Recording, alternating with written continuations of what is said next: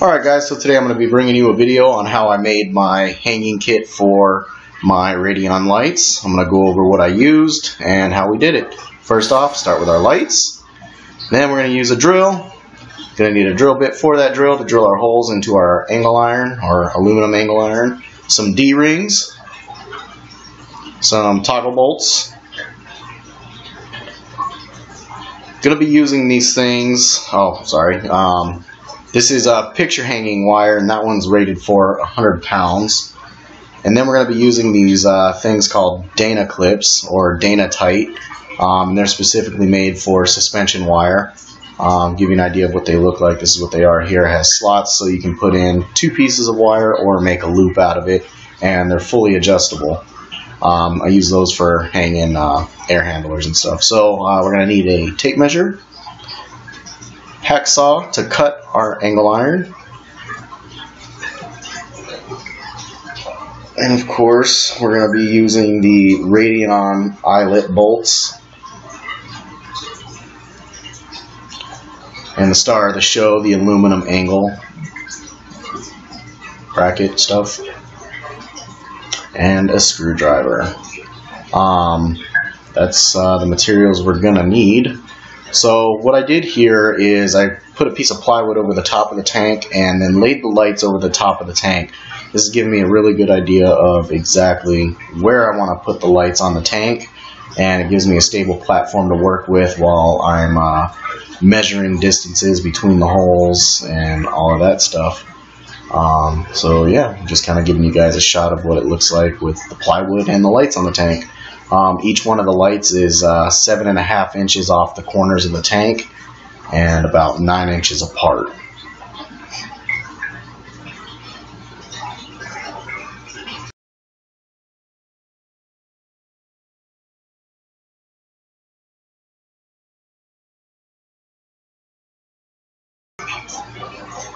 Alrighty, so here we're going to start taking some measurements of the light fixtures. I'm going to be working with the first 2 holes here. I kind of took the idea also from Bulk Reef Supply. They have a video on this, but I'm using the first 2 bolts so my buttons are not covered up. Even though I don't have any plans on using the buttons. The Gen 3 buttons are really nice. The Gen 2 buttons really suck. So what I'm going to be doing is I'm going to measure a 1/2 inch past the actual holes. That way I have a little bit of a distance or a little bit of, I don't even know what to call it, but so I have a little bit of an edge at the end. That way my my holes aren't right at the edge of my cut. So I'm going with 12.5 inches here, and now I'm going to go ahead and make that cut onto my first piece of angle iron. I'm just going to call it angle iron even though it's aluminum. I'll measure it, and I forgot to tell you guys that bring a pen, a marker, a pencil, or a scribing tool. So we're going to go ahead and fast forward the heck out of this. I ended up needing to change my hacksaw blade in the middle of this. That's why we're going to have some clips here, but let's go ahead and fly through this.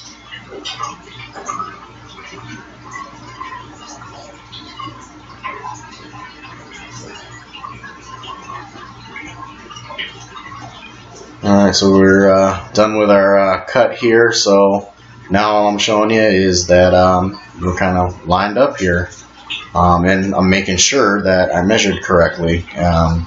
So everything ended up going pretty well here, and now we're going to be doing our second cut and drilling our holes. Yeah, I don't know what happened there. So what I'm doing is I'm measuring 12 1/4 because that's what it is between both of the lights to the center of the hole. Yeah, I don't know what happened there. My screen froze, so that was a little bit hard to audio over. So right now I'm looking for my little scribing tool. That way I can make a scribe, but I couldn't find it, so I just used a screw to kind of scratch the surface of the metal so I know where I'm going. Then I'm going to get my tape measure, and from that mark that I just made, I'm going to measure back 12 1/4 inches, and that'll give me my 1/4 inch on each side of overhang.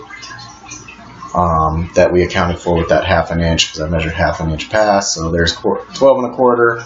Make another little scribe, and then we're going to drill our holes. Pretty simple. If you know how to use a measuring tape, you'll be fine. So I'm just getting my drill ready.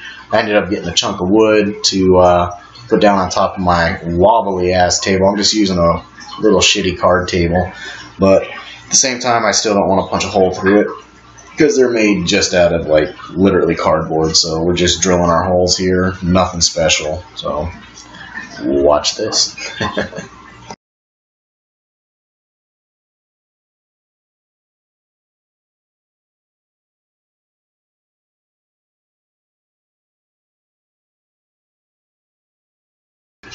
Alright, and there are our holes, all drilled nicey nice, somewhat nicey nice.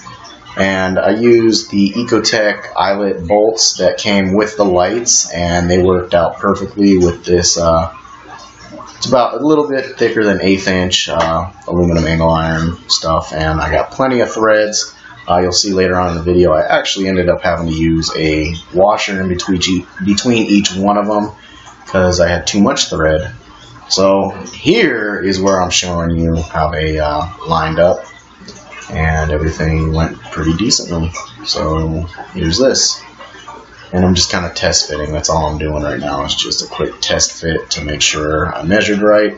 If I didn't measure right, then I would have just kind of wobbled out those holes a little bit, but everything went pretty good. And I'm gonna test fit the screws, the little eyelets, and this was a pain in the butt doing one-handed. I used the tripod as much as I could, which I got my tripod fixed. I had to get a new bolt so I could put the little carriage on to the tripod, so it's pretty nice having the tripod again. And there you go, there's that first bolt, and here's the second bolt going in. Oh yeah, that's right, this hole was a little bit small, so I had a little bit of trouble getting the bolt in, so I just kind of wiggled it in, and now it goes in just fine.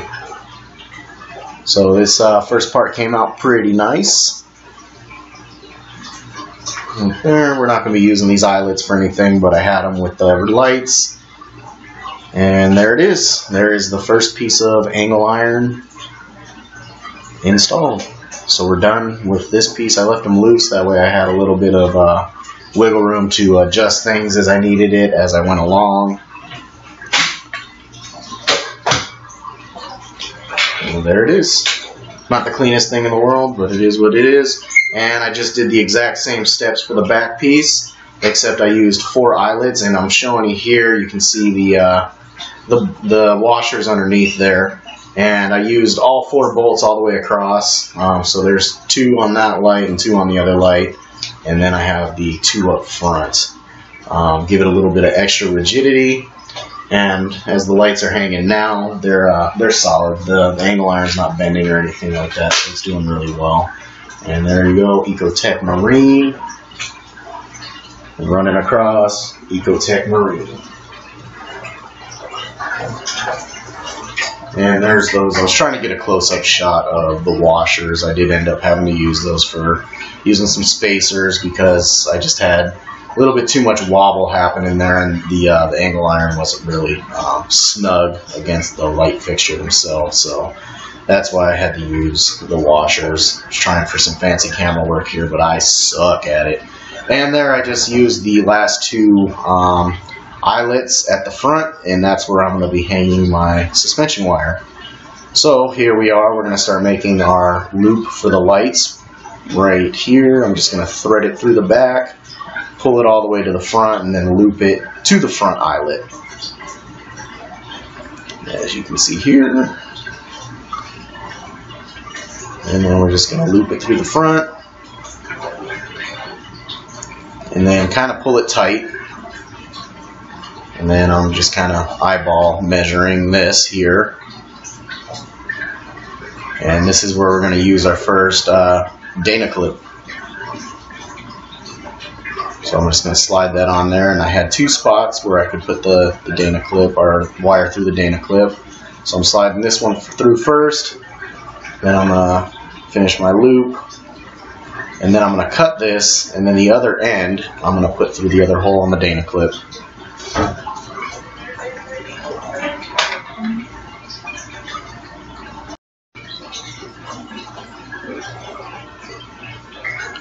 We're just kind of sliding that one in, and we'll get the other end, and we're going to pull these tight, and these are going to be like our front to back.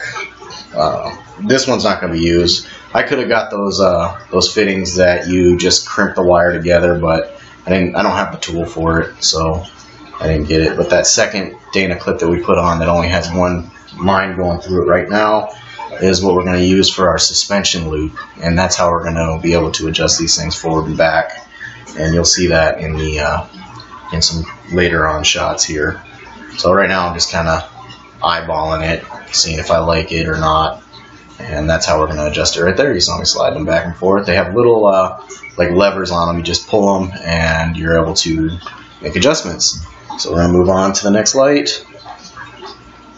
Alright, so right here as I'm putting together the ceiling mount, I'm going to be using these D-rings. And these I actually found in the picture hanging area of Home Depot. So we're going to use those ones. I got the ones that were heavier duty, and we're just going to go ahead and put it together. We're going to put the D-ring on first, and then we're going to put the little wing nut on and get ready to install it into the ceiling. So just putting it together real quick and give you a quick shot at the end of all this, what they look like when they're done.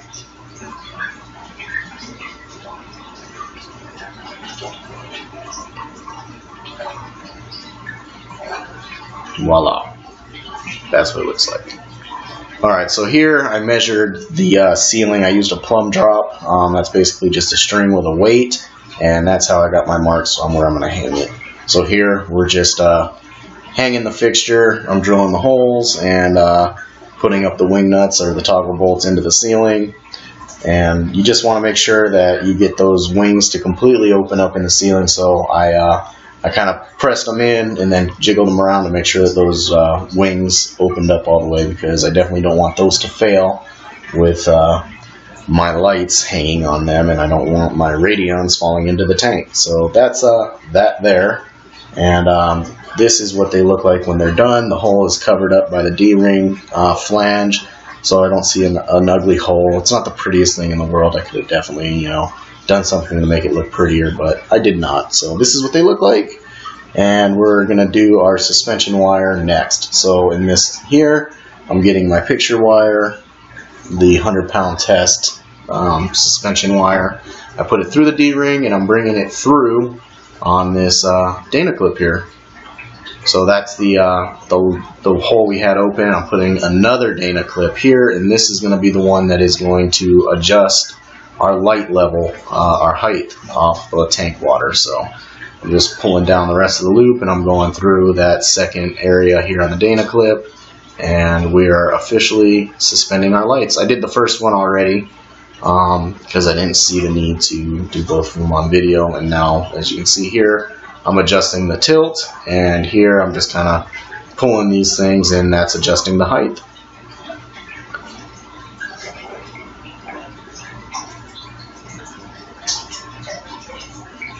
You can see I'm just making little adjustments here and there, just kind of playing with it, familiarizing myself with it, and then we'll go ahead and raise the lights up. You just got to pull it now, and you're good to go. I'm trying to get that Dana clip for the light height level a little bit lower so I can reach it without a step stool. So that's what I'm doing here. And here's what they look like hanging. Pretty easy to adjust the height on these. And there you go. We have two Radions hanging.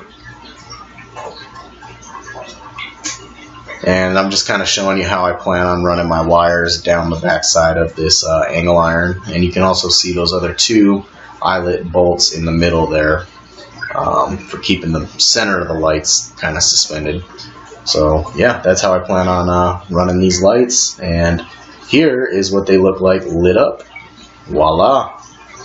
Came out alright. It's not the prettiest hanging kit in the world, but these are the materials that I have available to me readily. I think in total, this entire hanging kit, if you had to buy these items separately, would cost you $15. And the most expensive part probably being that piece of angle iron. But this came out really good, guys, and I got a really awesome vinyl banner made. So we'll see you guys in the next one.